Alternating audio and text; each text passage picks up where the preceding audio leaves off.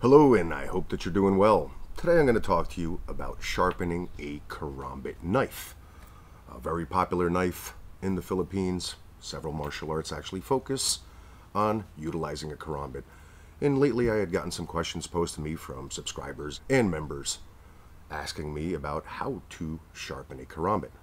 Now, a lot of times these self-defense blades, or blades that are meant more for self-defense, don't usually need too much sharpening, because they're kind of carried just in case something happens, not really something that's being used functionally on a daily basis, so it doesn't get as beat up. But as far as my training and members that I train with, we tend to utilize a live blade as part of our training every once in a while, because I feel that if you choose to carry this type of blade for you, especially for self-defense, the more experience that you have with it, the better that you're going to bode.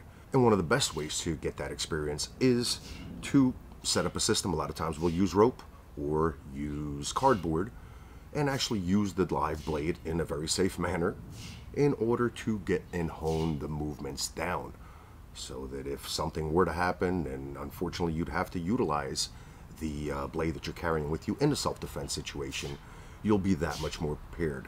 You have rehearsed with it, you have practiced with it, it has become part of you. And by utilizing these rope type systems and even cardboard, you're actually getting feedback.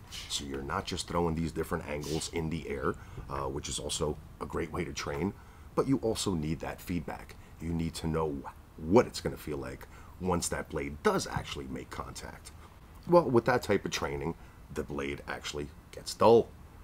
And nothing crazy. I could still use my higher grit stones to put the perfect razor edge back on the blade, and it doesn't take too much time.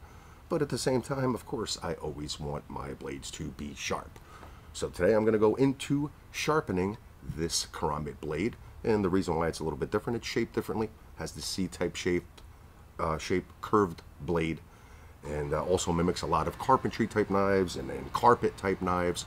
So the same application that I'm using here for the Karambit would also serve you well and serves me well on these other type of curved blades that would get much more use, as I said, whether you're cutting up carpet. So I went ahead and set up my Karambit. I'm not going to get into too much detail about the sharpening process. I've made other videos where I go into a lot more detail. If you're interested in seeing those, I will link them in the description as well as pin them in the comments field below. So if you want more information, be sure to check that out. So as far as the Karambit, since it is small and a relatively short blade, what I did is I put it as high as I possibly can on here using the Wicked Edge system, and I also have it flat. So from the tip to the back, trying to get it as flat as possible to make the sharpening process that much easier.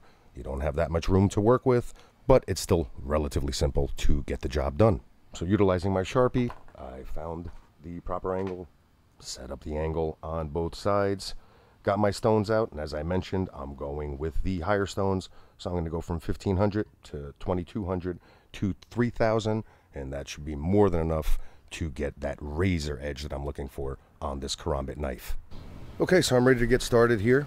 Going to start out with the 1500 grit stone, and I want you to keep in mind that Wicked Edge does recommend that the stroke that you use should be down and away.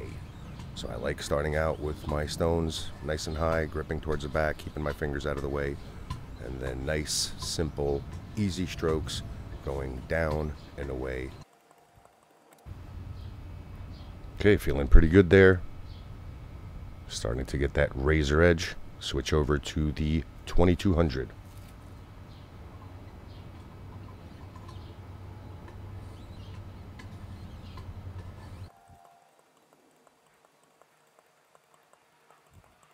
There we go. At this point, it's pretty much good to go as it is, but since I do have the 3000 stones here, I'm going to give a couple passes with them.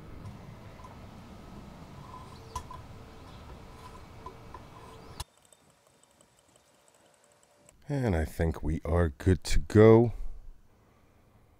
I have a little piece of paracord here just to show you the sharpness.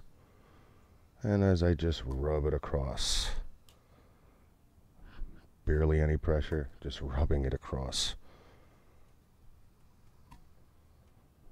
Good to go. Razor sharp, Exactly what I always expect from Wicked Edge sharpeners.